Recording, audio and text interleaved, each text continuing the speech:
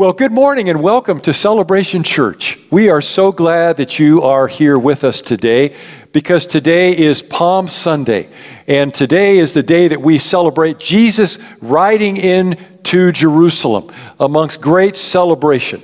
And today we're going to celebrate what the Lord is going to accomplish for us through his death on the cross. And today we want to begin with this passage from Hebrews chapter 12. I want to show you something that reminds us of all that Jesus came to do. Hebrews 12:2 says, fixing our eyes on Jesus, the author and perfecter of faith, who for the joy set before him endured the cross, despising the shame, and has sat down at the right hand of the throne of God. Jesus came to give his life for us. And then the Bible says that afterwards, he would sit down at the place of authority at the right hand of God the Father. So as we begin our service today, would you join me? Let's pray together. Father, we thank you for this opportunity that we have to gather together today, even though we may not be meeting in a building. Perhaps some are watching or listening to us in a variety of different places today. And even though the building may be closed, the church is still open because we as believers are still gathering to celebrate all that you've done for us during this Easter season. And so, Lord, how we thank you and praise you today that Jesus so willingly offered up his life to die on a cross that we might have eternal life with you. And that after he completed his work, he is seated at the very right hand of the Father. And so, Lord, today we come before you to worship you, to lift up your name. We pray, Lord, that you would be glorified. And we thank you that you are with us in spirit today. And wherever we may be listening or watching this service, you are there. And we give you praise and thanks. In Jesus' name, amen. Well, today I want to introduce to you someone who is a new intern with us, and her name is Sammy Carpentera, and she is a student at Simpson University located in Redding, California. And she is going to come and share a very special worship song that she wrote just about a week ago, just for us today. So here is Sammy. In the morning I rise to greet you. In the morning all my days praise you, God, oh hallelujah. It is well, Lord, with my soul. You are safety, you are refuge. God, I praise you all my days. Praise you, God, oh hallelujah. It is well, Lord, with my soul. Hallelujah.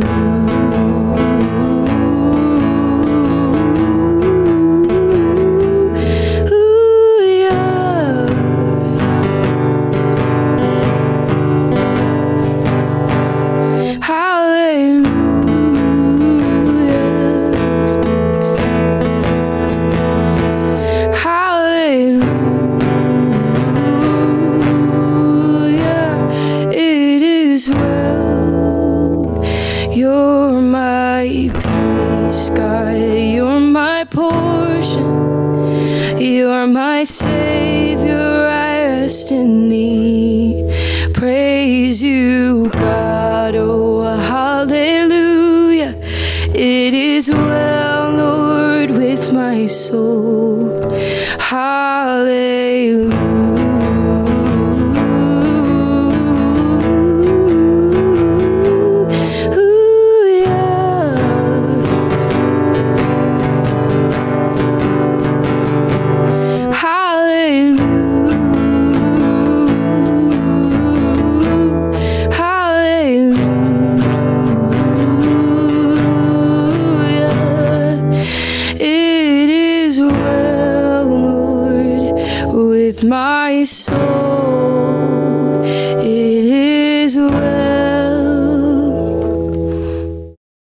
Well, thank you, Sammy, for sharing that special song with us today.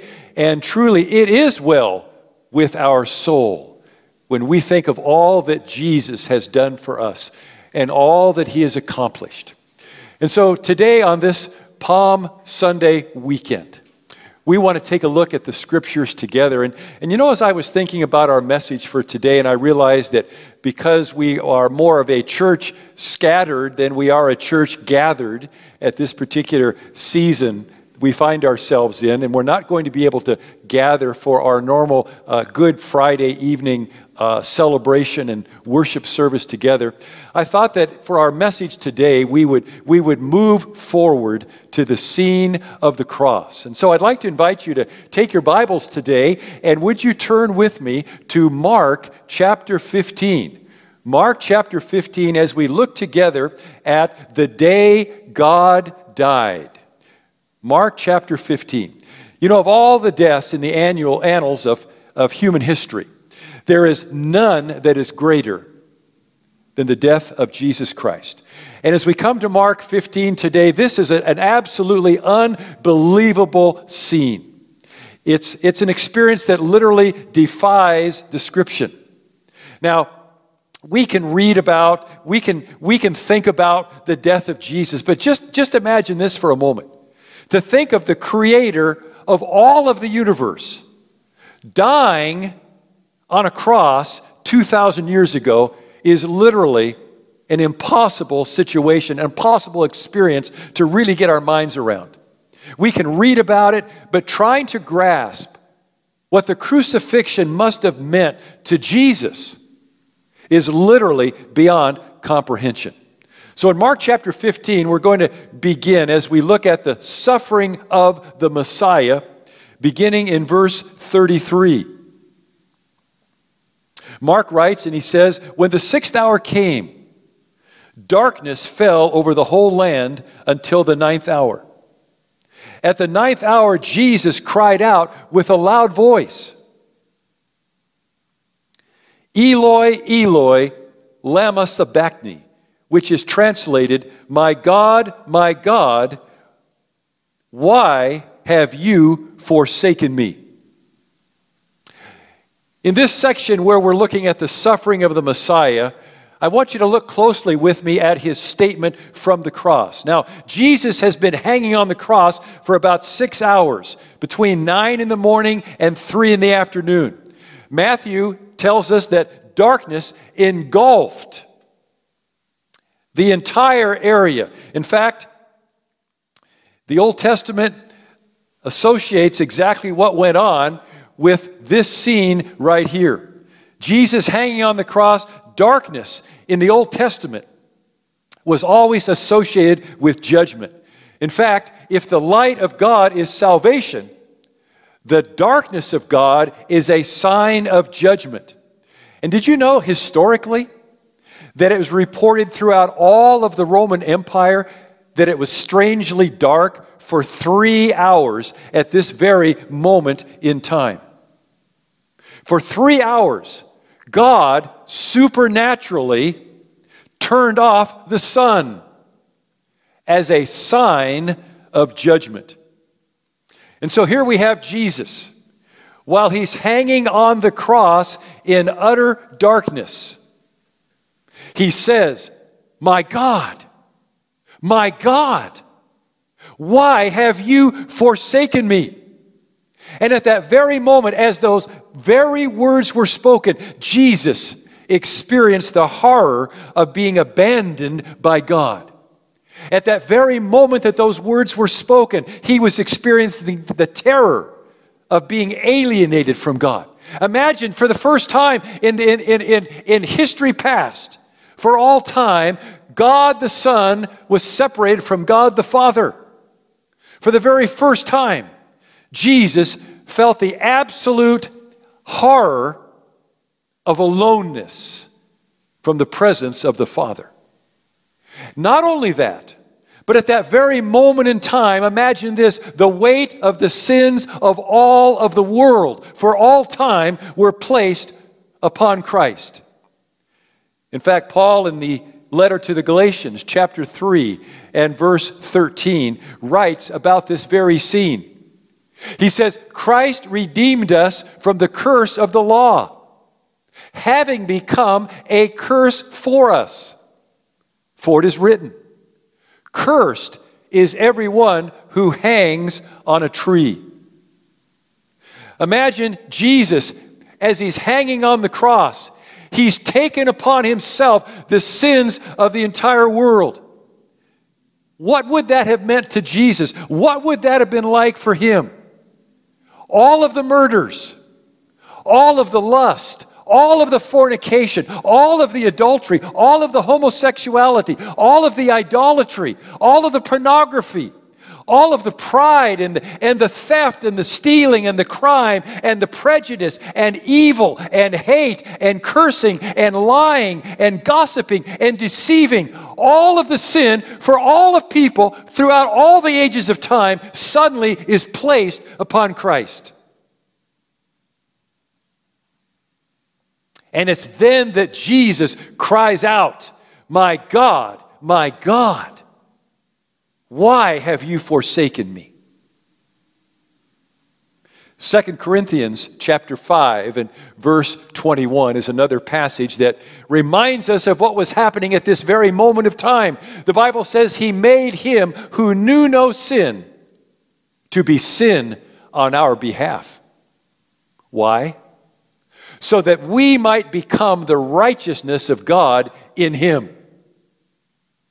He made him who knew no sin. He took the one who is absolutely sinless, and upon him he dumped and placed the sins of all humanity for all time.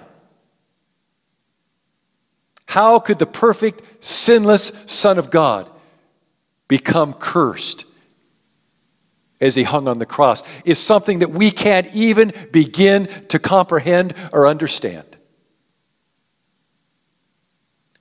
Jesus said, why have you forsaken me?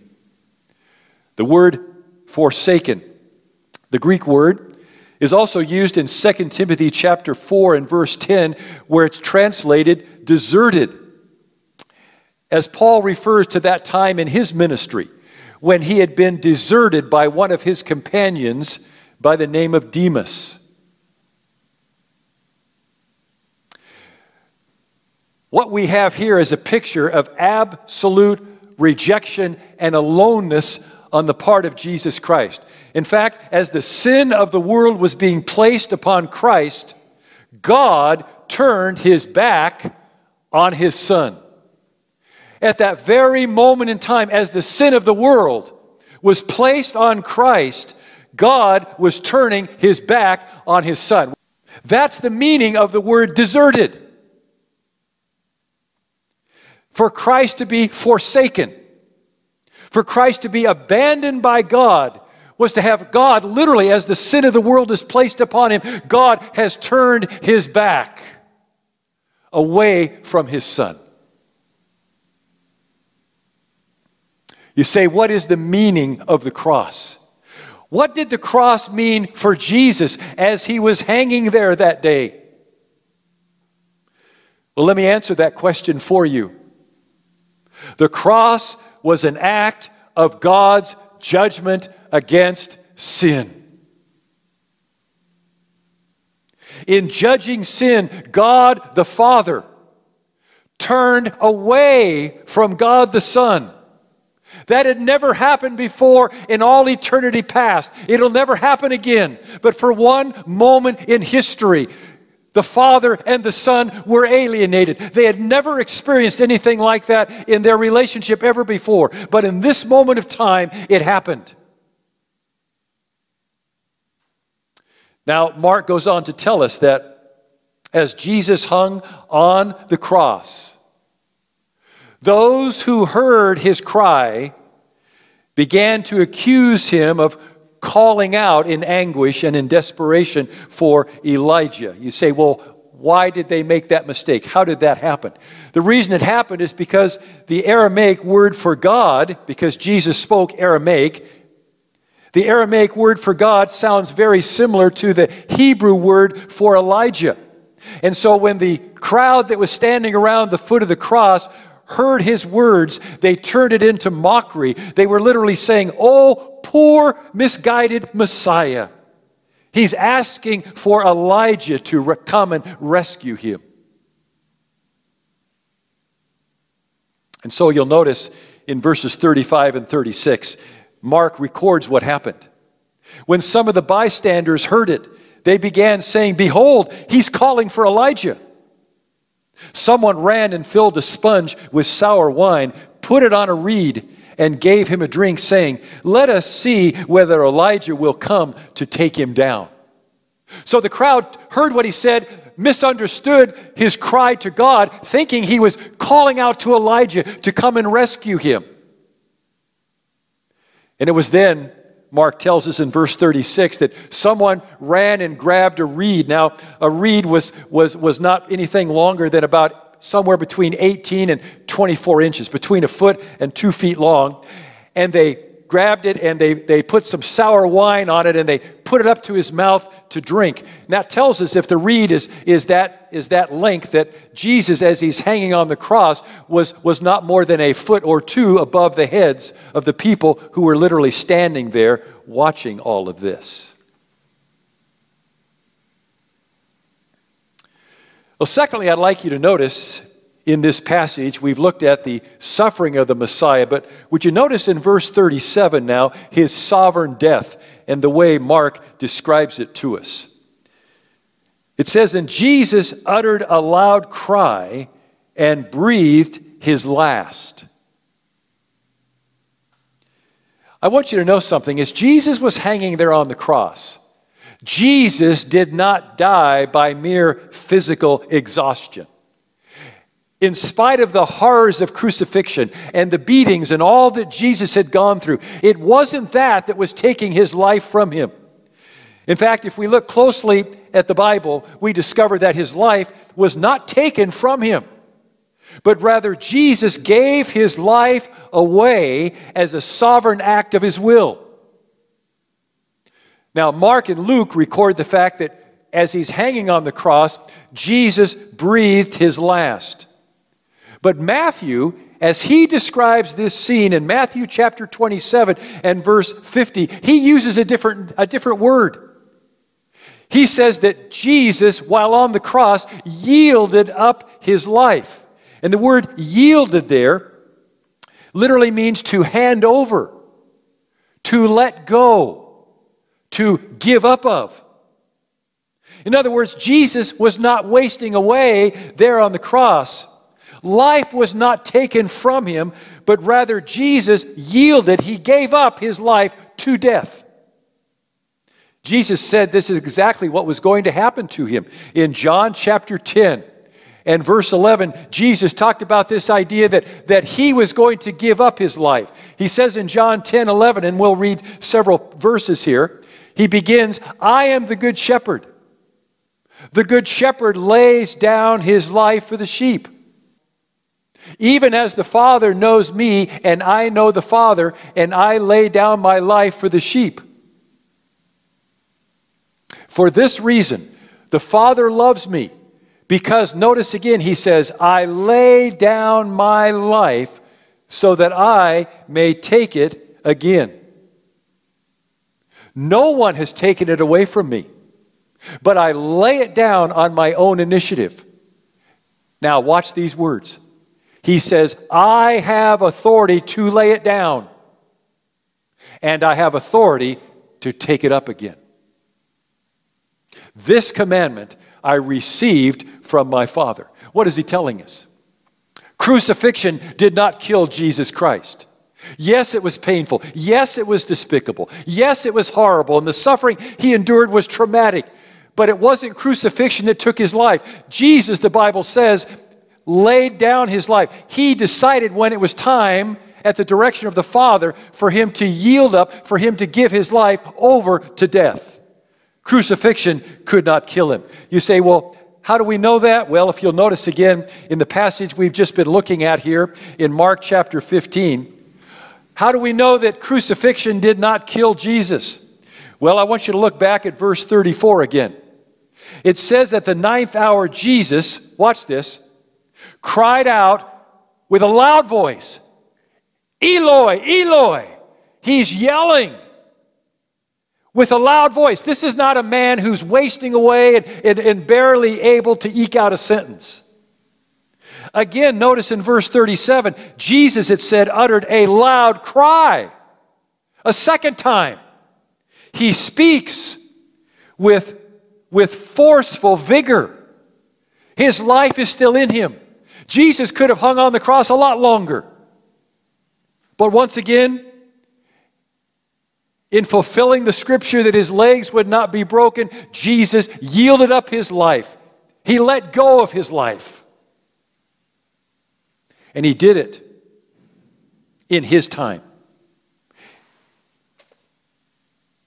But I want you to notice, secondly, in this passage today, as we consider the scene of the death of God, there were surprising results that occurred immediately following the verses we've just read. In fact, I want you to look with me at 5 surprising results that occurred the day God died. The first one is the renting of the temple. In verse 38 of chapter 15. It says, and the veil of the temple was torn in two from top to bottom. Do you realize that when Jesus died on the cross, the moment that occurred, the veil in the temple was torn asunder? Now, you remember that that veil hung in the temple, separating the holy place from the Holy of Holies. The Holy of Holies was the place where the high priest would enter once a year, and once a year only, into the very presence of God to offer a sacrifice for the entire Jewish nation. As Jesus was on the cross and he gave up his life, the moment that that happened, the Bible tells us that the veil in the temple was torn. Now that veil probably was at least an inch thick. It was a heavy fabric canvas. And God at that moment in time supernaturally ripped it apart. And at that point when that was happening, do you know that there were hundreds of people who were in the temple because they were offering lambs for slaughter in preparation for the Passover meal that night? When Jesus died on the cross, lambs were being slaughtered in the temple. And at that point, the veil was torn asunder. You say, what did that represent? Why was that important? The death of Christ marked the literal end of the priesthood, the end of the old covenant, the sacrificial system, and the temple.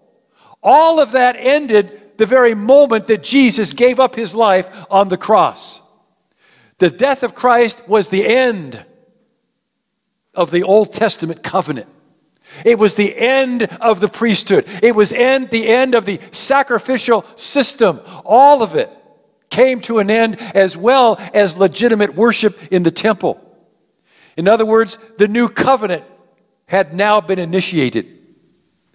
The old had been fulfilled in the new. All that the old pointed to was now being fulfilled in what Jesus had just accomplished on the cross. But not only that, it's important for us to realize that when that veil was torn asunder, it signified that now every single person has direct access into the very presence of God. Do you realize that you don't have to go to a church to have access to God? You don't have to go to a temple or a synagogue. You don't have to go through a priest or even a pastor. When Jesus died on the cross, it opened the door for every single person to now have direct and personal access into the presence of God the Father for all time.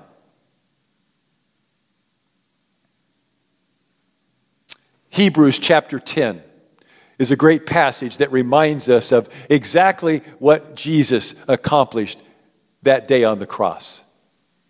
By this will we have been sanctified through the offering of the body of Jesus Christ once for all. Every priest stands ministering and offering time after time the same sacrifices, which can never take away sins. But he, having offered one sacrifice for sins for all time, sat down at the right hand of God. Therefore, the writer to the Hebrews concludes, therefore, brethren, since we have confidence to enter the holy place, how? By the blood of Jesus, by a new and living way, which he inaugurated for us through the veil, that is, his flesh. And since we have a great priest over the house of God, let us draw near. See, direct access. Let us draw near with sincere hearts in full assurance of faith, having our hearts sprinkled clean from an evil conscience and our bodies washed with pure water. You see, the writer to the Hebrews is reflecting back on this moment when the veil in the temple was rent and direct access now became available for all people. And now the writer to the Hebrews says, now, because the way has been made available to us, let us draw near to God. He welcomes us. He wants us to draw near. So as Jesus hung on the cross that day, there were some very surprising events. First was the renting of the temple veil. Secondly, I want you to notice the remark of the centurion in verse 39. When the centurion, who was standing right in front of him, saw the way he breathed his last, he said, truly this man was the Son of God.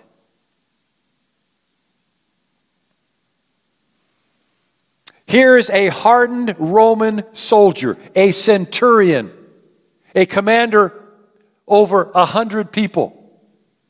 As he is standing there at the foot of the cross and he is beholding all of the things that we've just been looking at, the darkness, the words of Jesus, he is convinced that Jesus was God. In fact, in Matthew 27, the Bible says he was literally frightened, taken aback by all that he saw. But Luke tells us that at this moment that he was declaring that Jesus, in his opinion, was clearly God's Son, that there was something supernatural about this man and about this death. The Bible says that he began praising God.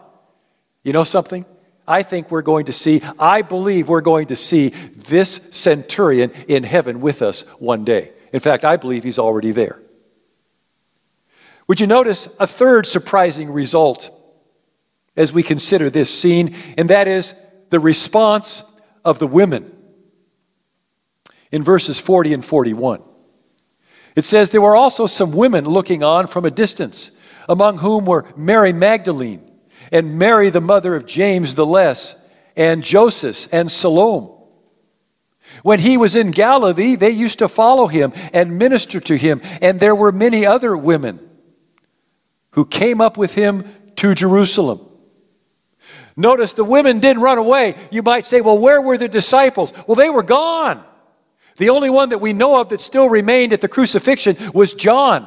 The rest of them had scattered. They fled. They were terrified. But the women remained there to the end, loyal and faithful to Jesus. In fact, as we think about who was there, the women were there to the end. But isn't it interesting to also note that they were also the first ones to the tomb? And they were also, therefore, the first ones to see the resurrected Lord. Where were the men? They weren't around. But the ladies were there. In fact, notice it tells us who was there that day that Jesus was crucified. Mary Magdalene, Mary the mother of James, and also Joseph and Salome. In other words, Jesus' mother was there. But it tells us that there were others also. They're not named. But there was quite a group of women. And many of those women had been following him for several years during his ministry, taking care of him, ministering to him. They were there with Jesus right to the end. Well, we've seen the renting of the temple, the remark of the centurion, and the response of the women. But I want you to see a fourth surprising result. And to do so, we need to turn in our Bibles over to Matthew 27. In fact, for these last two, we're going to find them here in Matthew chapter 27. Because it's here that Matthew records something that happened physically at the very moment that Jesus gave up his life on the cross. Fourthly, in Matthew 27:51, would you notice the reaction of the earth? It says, "And behold, the veil of the temple was torn in two from top to bottom, and the earth shook, and the rocks were split." The very moment that Jesus died, the veil in the temple was torn, and at the very same time, there was an earthquake, and rocks were literally split apart.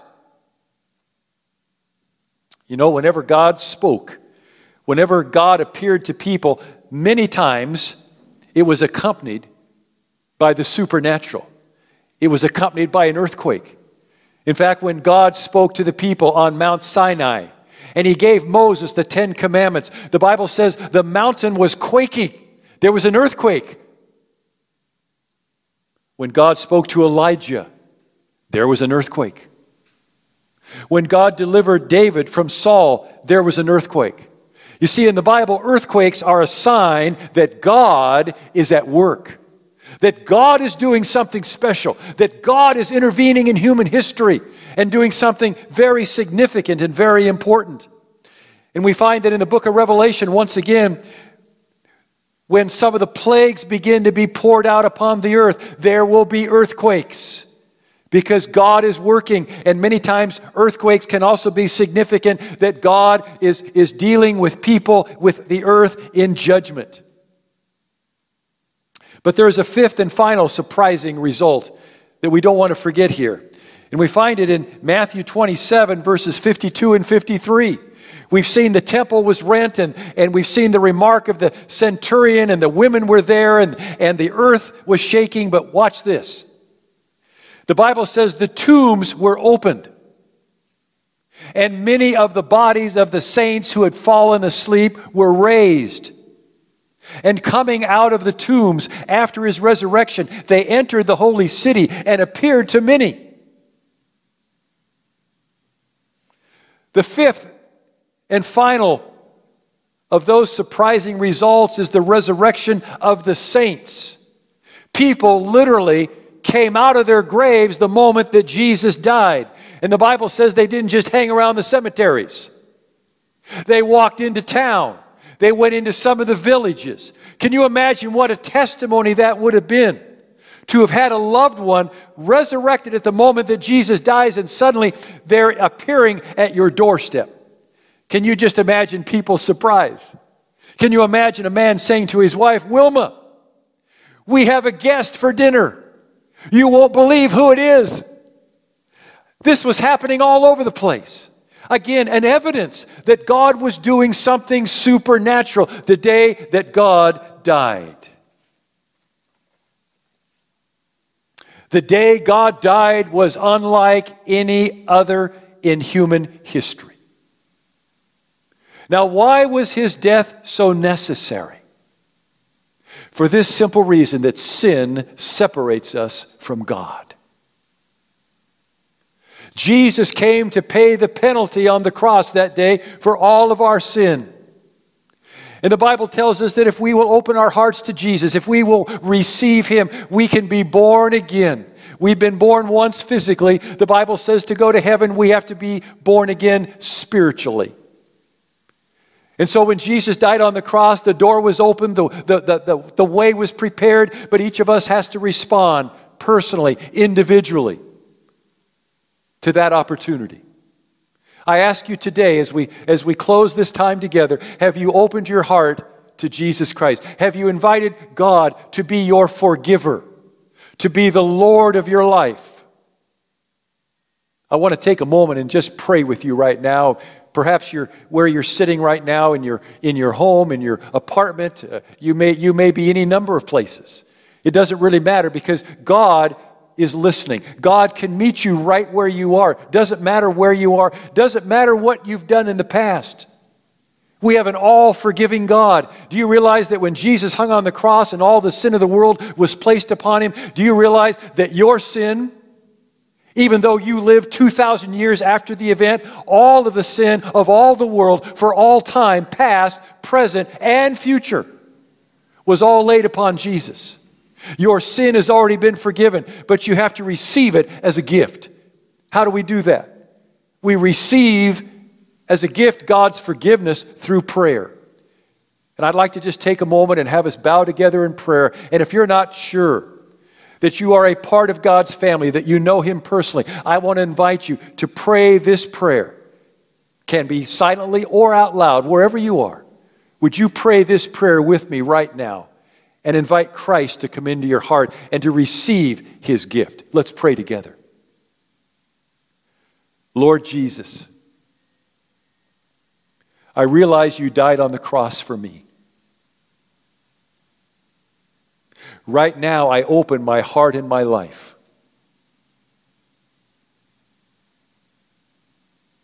I ask you to come into my heart, to forgive me of my sin, to now make me the kind of person you know I can become. Thank you for coming into my heart as you promised,